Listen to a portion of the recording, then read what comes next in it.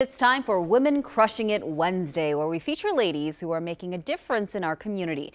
Cota left her job in the corporate world. Now she's helping satisfy the sweet tooth of people living with food allergies and sensitivities.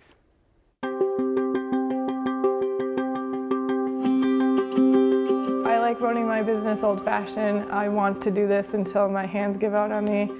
We're at Clover Meadow Bakery. We are gluten-free, dairy-free, peanut-free. People will come in and bring their list of allergies for us, and we will say, yep, we can make you food. Bread is kind of our jam. We run out of bread now a lot. But our cinnamon rolls, people really like them.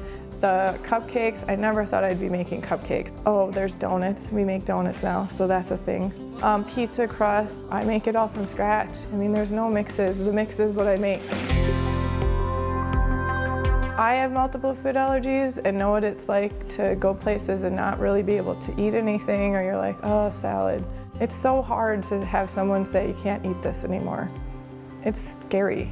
Food is the last thing you should have to worry about, and sometimes you just want a donut and you want a cinnamon roll and you want bread. I'm literally always baking up to the very last second so that everyone can enjoy fresh. You can come in here and you can have whatever you want. And if you can't have it, guess what? I will work hard to try to make it work for you. You shouldn't have to worry about what you're eating. You shouldn't have to worry.